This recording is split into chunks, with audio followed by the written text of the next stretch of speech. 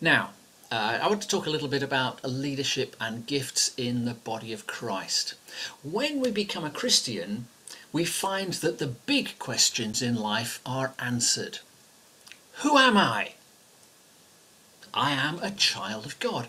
I am accepted. I am secure. I am significant. Why am I here? To enjoy God, to be in a loving relationship with the Father, with Jesus, and with the Holy Spirit. Sometimes, though, we still want to ask related questions. How best can I serve God? What can I do? What do I have that I can give back to Him? Today, we would like to help you think through some of these things. Who likes birthdays and Christmas? Who likes to receive gifts? The Bible says we have all received grace upon grace. It's from John chapter 1 verse 16. Ephesians chapter 4 verse 8 says of Jesus, when he ascended to heaven, he led captivity captive and gave gifts to mankind. What gifts have you been given by Jesus? Are you using them to ensure the body of Christ is functioning the way it should be? Everyone has a part to play. Yes, that really does include you. Stay tuned to find out more. We are going to start with an example of leadership from Nehemiah. We're going to think about transformation. And the answer is always Jesus. So we are going to see what we can learn from him, from Jesus. It's important that the body as a whole works well together. Everyone has a part to play. Who here has the job of serving coffee and tea? Do we have tea and coffee servers? How important, how vital are you guys? Let's look at the Old Testament to find out why you are important. Nehemiah himself was cupbearer to the king. Look in Nehemiah chapter 2 and verse 1. Nehemiah was the guy who served the drinks, a waiter or a sommelier. Now, he had to be trustworthy. They didn't want anyone to be poisoned. Nobody wants to catch something nasty from their cup of tea after church, do they? So that was the job that Nehemiah did for a while, until God moved him on to do something different. It just so happened that the walls of Jerusalem needed to be rebuilt. But God has got something lined up for all his tea and coffee makers. Now Nehemiah trusted God to sort things out for him. If you haven't read the book of Nehemiah before, you need, when you've got a bit of time, you need to sit down and read it through. Okay? Because Nehemiah did some sensible things. First of all, he made sure that the king was happy with his plans. He found some good people to journey with him. He ensured that there be supplies of things that would be needed. But most importantly, he trusted in God for protection on the journey. When he got to Jerusalem, he spent a little bit of time checking out what needed to be done. Then he set things in motion. But even though he was a leader, he didn't do the work himself. He worked to enable and encourage the community. And the community did the work. Nehemiah could have made himself king. In fact, his opposers accused him of doing exactly that. Look in Nehemiah chapter 6 verse 6. But instead, Nehemiah didn't even make use of the tax levies that his position made available to him. See Nehemiah chapter 5 verse 18. Nehemiah made sure that the individuals that did the work got the credit. The whole of chapter 3 is dedicated to who did what. Name after name after name. Even though some of them didn't really pull their weight in that list. Even though some of them were secretly conspiring against him, were named in that list. He gave them credit. Despite active opposition from all quarters, the walls were rebuilt in record time. Archaeologists have been absolutely amazed by the extent and quality of what was achieved by this extraordinary partnership. In just 52 days, this encircling wall, some 2.5 meters thick, that's broader than I can stretch, 8 feet thick, complete with massive gates and multiple towers, was completed. That's less than 2 months. It is remarkable what can be achieved when the community works together, each doing what they do best. It matters who you serve. Yes, Nehemiah got off to a good start because he served the king of Persia.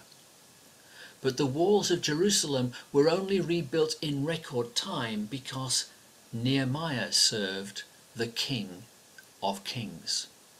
Who are you serving? Who are you aiming to please?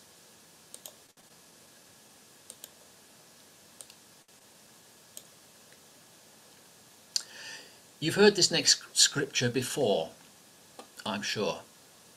And I'm sure also that you acknowledge the truth of it. 1 Corinthians 12:27. Now you are the body of Christ, and individually members of it.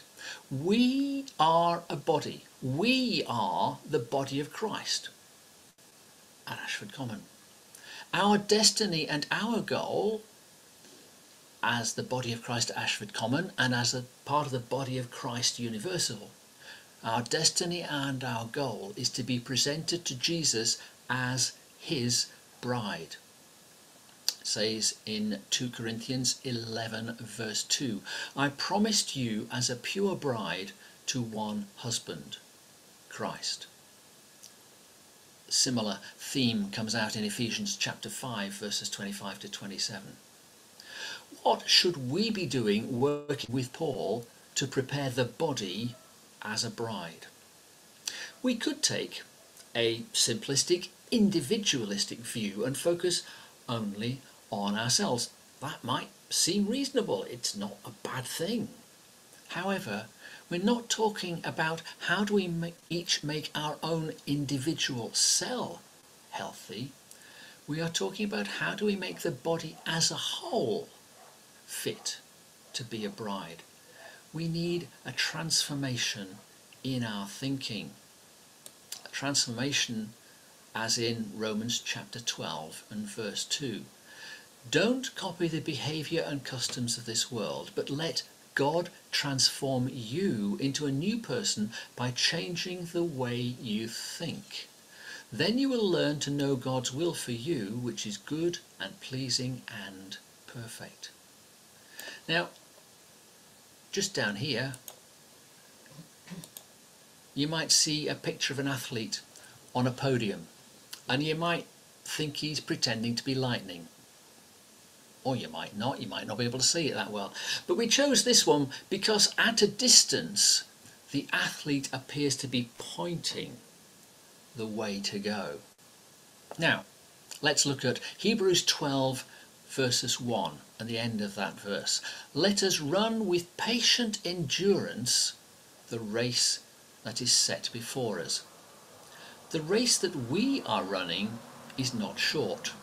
We are not aiming to be the fastest humans over a 100-meter sprint. Rather, our race is a long, continuous one. Multiple marathons spread over many days, if not years. That is why patient endurance is called for. We usually interpret Hebrews 12 verse 1 in an individualistic way. We focus on how should I run, but that misses the emphasis. It says, let us run the race before us. So we need to ask, how should we run together? How do we run better as the body of Christ? What should we be doing? How should we be functioning together here on earth? Are you collectively being transformed? Now, what does a body need to be healthy? What does it need to be ready and able to run? It needs multiple, properly working systems. A cardiovascular system, the way blood circulates around. A body needs a digestive system. It needs to be able to take in food, extract nutrition and expel waste. It needs a respiratory system, breathing apparatus. It needs a musculoskeletal just let me put my teeth back in. A musculoskeletal system. The right bones in the right places, connected together with the right tissues. I could go on and on and on. The number of systems in the body seems to have increased over time. I used to think it was about 5, and I think we're up to about 14 these days. In this expression of the body of Christ, in this church, in this location, which body system are you part of? Do you know? Very sweet. What is the function within that body system? What is it about you that makes you the right person for that function in that body system? Do you know?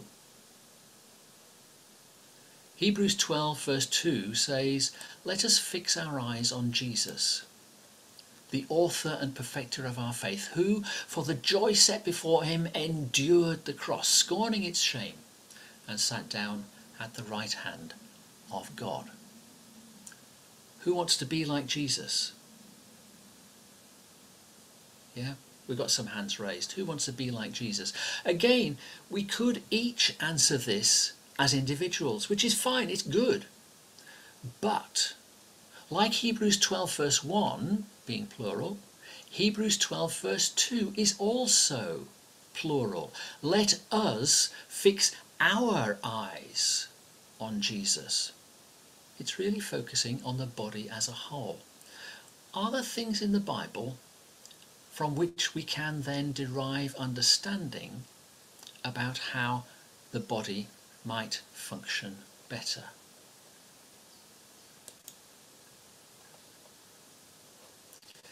This pretty picture is to remind us that Jesus is the star.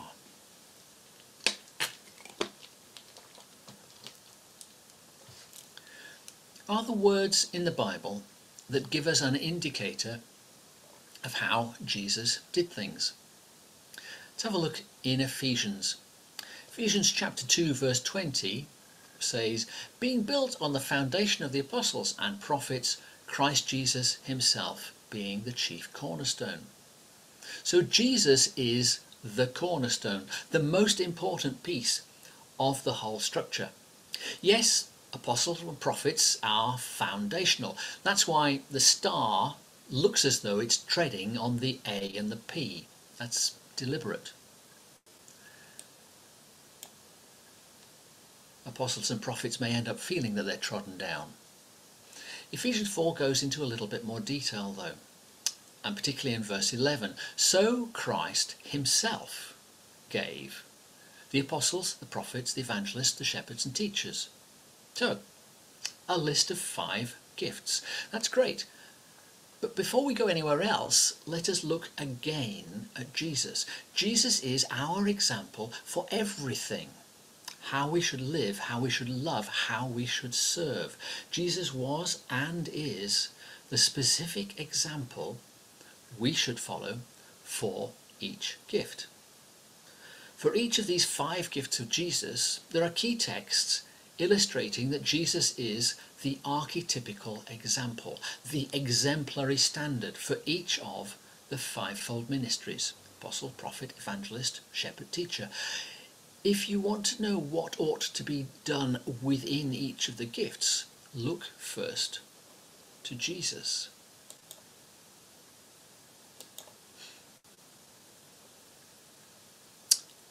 Jesus is our example as teacher.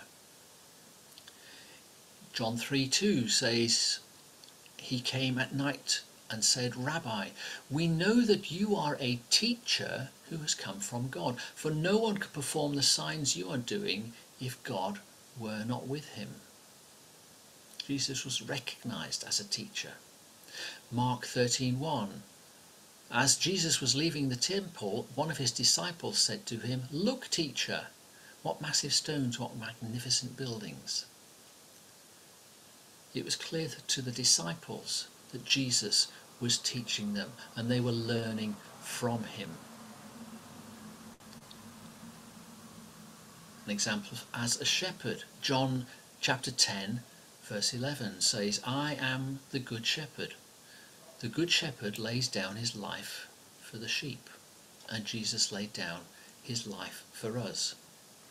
Hebrews 13:20 says, Now may the God of peace, who through the blood of the eternal covenant brought back from the dead our Lord Jesus, that great shepherd of the sheep. Giving us a glimpse of what Jesus was doing. Mark chapter 14:27 says, You will all fall away, Jesus told them, for it is written, I will strike the shepherd and the sheep will be scattered. Jesus is the shepherd. But Jesus acted as an evangelist. Luke chapter 19 verses 9 to 10. Jesus said to him, Today salvation has come to this house, because this man too is a son of Abraham. For the Son of Man came to seek and to save the lost. Jesus is our example of an evangelist seeking and saving the lost. Jesus is our example as prophet. John 6:14. When therefore the people saw the sign which Jesus did, they said, This is truly the prophet who comes into the world. The people of the time were looking for the prophet that had been spoken about in the Old Testament, and they recognized Jesus as the prophet. And when his disciples on the road to Emmaus remembered this, Luke 24:19, what things, he asked. About Jesus of Nazareth, they replied. He was a prophet, powerful in word and deed before God and all the people. Mark 21:11, the crowds answered, This is Jesus, the prophet from Nazareth in Galilee. And Jesus is our example also as apostle. Hebrews 3 verse 1. Therefore, holy brothers and sisters who share in the heavenly calling, fix your thoughts on Jesus, whom we acknowledge as our apostle and high priest. An apostle is someone who is sent. John 20 verse 21, Jesus said to them again, Peace be with you, as the Father sent me, so I send you. The Father sent Jesus. That's why he was and is our apostle. Now, I've only had a brief time to look through these few gifts. We started with an example of leadership from Nehemiah. We began to think about the transformation that we need into being the bride of Christ. We looked at the answer always being Jesus. So we looked to see what we could learn from him. We found that he, Christ himself, gave gifts to the church. We found that Jesus is the star, that he's always our example. And now we need to move forward and understand our place, our body system, our function within our body system. Are you ready for a journey? Are you ready to learn more? Are you ready to find out more about which body system, which function, which part you have to play with that? That's all we have time for today. If you're not sure about which gift Christ has given you, talk to Hilary or myself. If you've got an idea of what your gifting is, but you're not quite sure how to use it within the church, talk to the leaders and they'll help you with that. Let's pray together. Father God, we ask that you will put upon our hearts an impression of what it is you've given to us, an idea of how we might use the gifts that you've given to serve you, to bring glory to you, here and now, in this place. Thank you, Jesus. Amen. Thank you for joining us today. We hope that you found that sermon helpful and would like to join us again on another Sunday. In the meantime, you'll find resources available at our website, on YouTube, so please do take the opportunity to have a look. But let's hope to see you soon. God bless you.